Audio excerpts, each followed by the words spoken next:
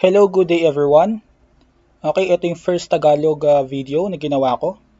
Gusto ko lang sagutin yung tanong kung bakit walang board exam ang Mechatronics Engineering at Computer Engineering. Okay? Una, i-discuss muna natin ano ang Mechatronics Engineering. Mechatronics Engineering is the integration of computer engineering, electrical engineering, electronics engineering, and mechanical engineering principle. Kung makikita ninyo, napakadaming principle ang pinaghalo-halo dito. Nandyan ang electrical engineering, electronics engineering, mechanical engineering principle, at computer engineering. Pero bakit wala itong board exam? Okay? Bakit hindi maaaring lagyan ng board exam ang computer engineering? Ang sagot ng karamihan, the technology changes quickly. Okay? Ngayon, kung titignan natin ang history ng computer programming, makita nyo dito, noong 1970, mayroong tinatawag na basic programming, tapos nag-evolve ito bilang quick basic, pagkatapos lumabas ang visual basic, at nagtuloy-tuloy ang development nito, almost kada taon, nagpapalit ang visual basic. Nag-upgrade ito ng mabilis. At kung titignan nyo sa present time, meron na tayong Visual Basic 2008, 2012, 2013, depende kung ano yung taon. Okay? Ngayon, i-discuss naman natin sa mechanical engineering. Isa sa mechanical engineering principle ang Newton's law of motion. Noong 1666, dinevelop ang theory of gravitation. At 1668, pinresent ang three laws of motion ni Isaac Newton. Kung titignan mo yung timeline, nung panahong ito na-develop na ang Newton's law of motion. At hanggang ngayon, ginagamit pa rin natin ang Newton's law of motion. Andyan pa rin yun. Yung mga ginawa ni Newton, daang taon na nakakalipas, hanggang ngayon ginagamit pa rin natin. Hindi yun nagbabago. Ngayon, ikumpara natin ang mechanical principle at ang computer engineering. Kung makikita nyo dito, daan-daang taon na nakakalipas, pero ang Newton's law of motion ay Newton's law of motion pa rin. Pero dito, wala pang isang dekada, makikita nyo, nagpapalit ka agad ng programming. Napakabilis magpalit ng teknolohiya. Kung lalagyan natin ng board exam ang computer engineering, okay, tignan natin yung scenario na to. Kunwari, nag-start ka ng college 1986. Nung panahong yun, uso ang quick basic. Nung 1990, sabihin natin, nag-stop ka muna ng pag-aaral mo. Sabihin natin na wala kang budget or nagka-problema ka. Hindi natin alam kung anong nangyari, pero sabihin na lang natin na tumigil ka saglit sa pag-aaral mo. At noong 1993, tinuloy mo ang pag-aaral mo. Tapos nag-graduate ka noong 1994. Ngayon, kung kukuha ka ng board exam, sabihin natin 1995 ka kumuha ng board exam. Nung panahong yan, 1995 ang uso ay Visual Basic 3. Ang pinag-aralan mo ay Quick Basic. Ngayon, kailangan mong aralin ang Visual Basic 3 para maipasa ang board exam. Ang tsansa ng pagpasa mo sa board exam ay lumiit. Kasi nung nag-aaral ka, ang uso ay ang Quick Basic. Nung pag-graduate mo, Visual Basic 3 na. Kumbaga, halos taon-taon parang kailangan magpalit ng board exam.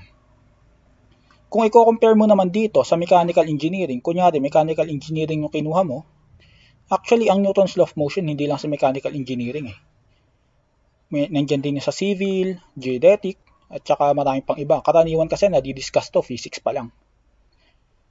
Okay, ngayon kung titignan mo to, mag-start ka ng college 1986, sabihin natin nag-stop ka, tapos pinagpatuloy mo yung pag-aaral mo, ang Newton's law of motion ay siya pa rin. Kahit ilagay yan sa board exam, mapalitan man yung tanong sa board exam, dito pa rin iikot yung tanong sa board exam. Yun na nakita kong rason kung bakit hindi pwede malagyan ng board exam ang computer engineering. Kasi paano mo nga na malalagyan ng board exam kung halos taon-taon nag-upgrade ka? Siguro may mga iba sa inyo nagtatanong. Nag-upgrade din po yung mechanical engineering. Nakaka-imbento nga po ng bagong pumps, bagong turbine. Tama ka naman doon. Pero pag nag-imbento ng bagong pumps or turbine, ginagamit pa rin itong mga law na to. Newton's law of motion, Bernoulli's theorem, mga ganon, ginagamit pa rin sila. Ginagamit mong way ang mga principle na ito para makagawa ka ng new technology.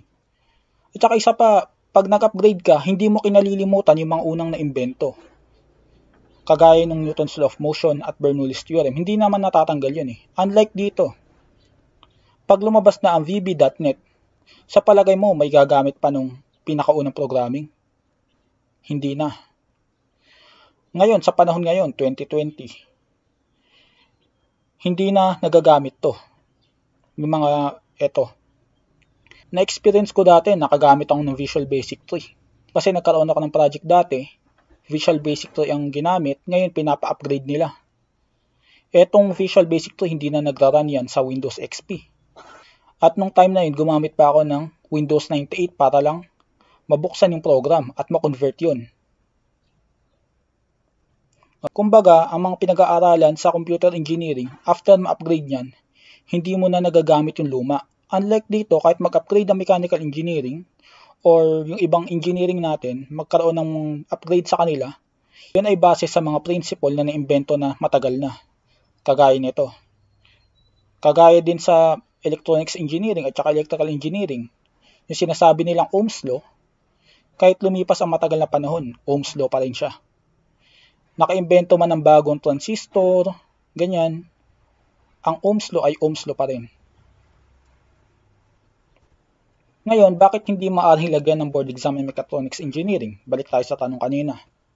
Kung mapapansin nyo, kagaya ng computer engineering, napakabilis magbago ng principle sa Mechatronics Engineering. Kasi more on PLC ang Mechatronics Engineering. Okay?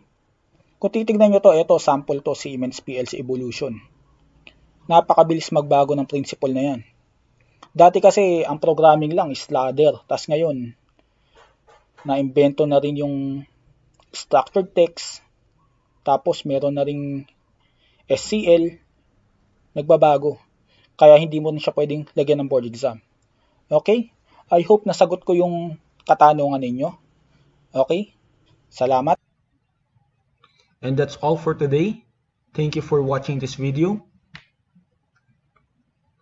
Please subscribe to my YouTube channel. Click the notification bell to notify you for new video. Please like and share my YouTube videos and like my Facebook page.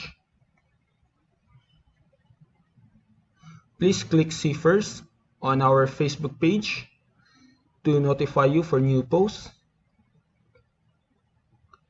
If you like this video, please comment nice. Please comment negative and colon and put your negative comments about this video. Please type suggestion semicolon and put the suggestion about this video. And if you think that this video needs some improvement, just type improvement semicolon and put the things that you want to improve about this video. I will use all of your comment, negative comment, suggestion, and improvement so that I can improve all my future videos. Thank you for all the feedbacks. And thank you again. See you next time.